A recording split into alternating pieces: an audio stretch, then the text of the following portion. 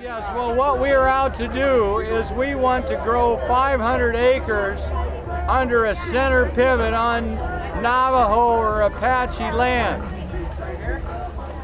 In order to be ready for the success, we need to have 5 acres growing hemp seed for seed to plant 500 acres, assuming a 100-fold increase each year.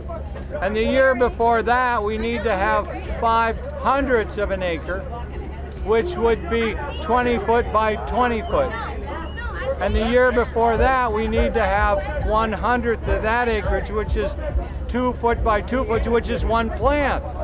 So that means we're 4 years away from being able to grow hemp on a scale that could have a real impact.